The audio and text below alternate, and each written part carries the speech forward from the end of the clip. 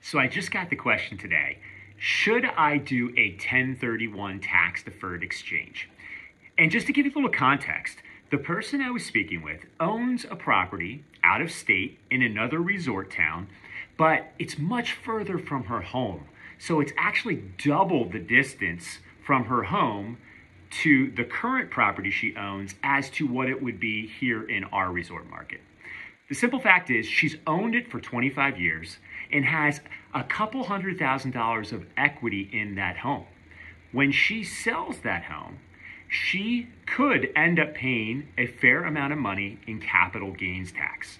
But by doing a 1031 tax deferred exchange, she can sell that home, roll the hundreds of thousands of dollars of equity into a new purchase here in our resort market and defer the capital gains to the new property, meaning she's not going to have to pay the capital gains tax on the sale of the property in the location that's further away.